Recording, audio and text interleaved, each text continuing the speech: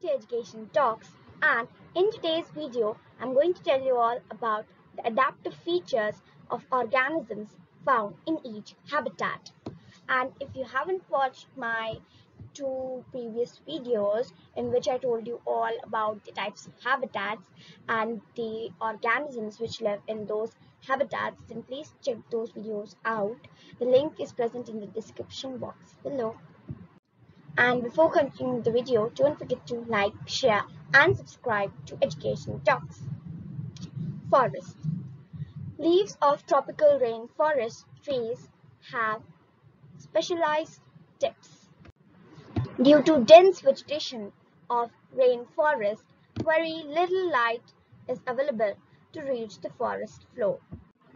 As all the vegetation gives so much shade to the floor, the light is not able to reach the floor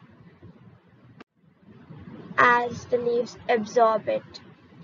Many animals either hibernate or migrate to warmer regions during winter, as it's quite cold in winters in rainforest.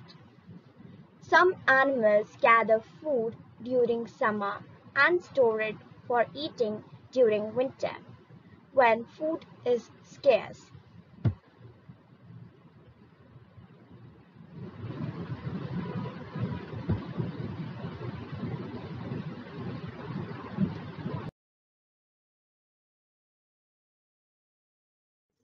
Grassland plants usually have flexible stems that bend instead of breaking when the wind is strong, just the way the aquatic plants adapt to the ocean currents.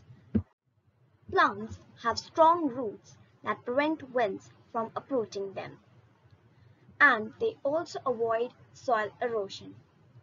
Most grassland animals are able to run very fast. This ability also protects them from grassland fires and from their predators. Many grassland animals have skin shades of brown that makes them hard to spot among the dry brown grass. And this technique is known as camouflaging, which helps them stay hidden from their predators or hunters.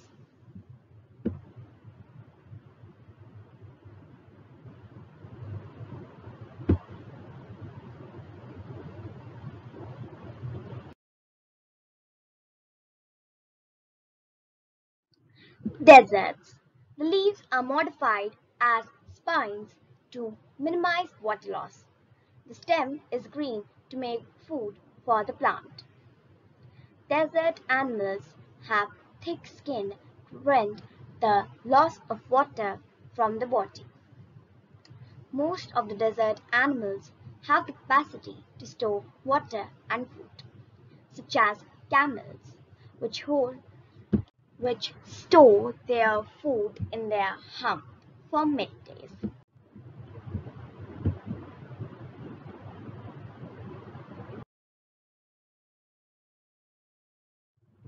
Mountains and polar regions.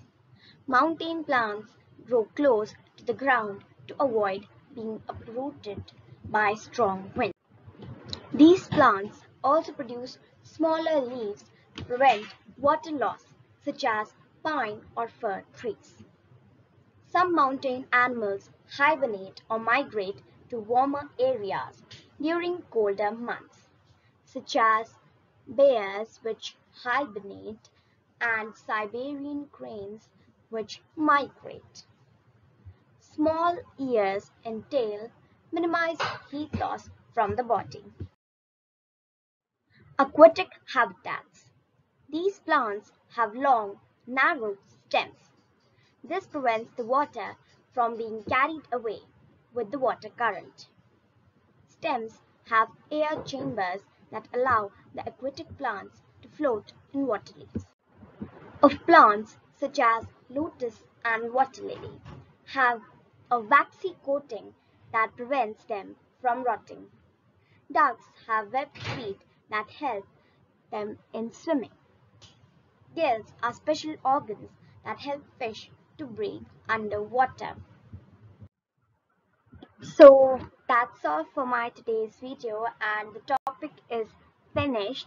And if you haven't watched my previous videos in which I told you all about types of habitats and organisms which live in types of habitats, then you can check them out below as the link is given in the description box.